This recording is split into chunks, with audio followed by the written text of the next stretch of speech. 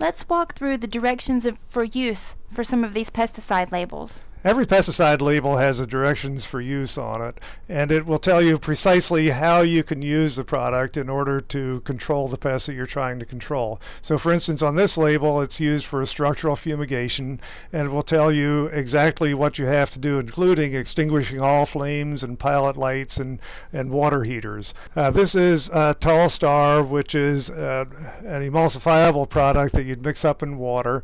It gives you the directions for use on where you can use it, like agricultural use requirements, non-agricultural use requirements, and how to measure it out appropriately, and then a table on how much to mix up in appropriate gallonage of water, and then how you can put it out effectively. Ultraset is going to have directions for use, and it is going to tell you how to measure out the product and apply it effectively for insect control. And it has specific measures that you can use, like the mixing instructions and where you can put it at the site.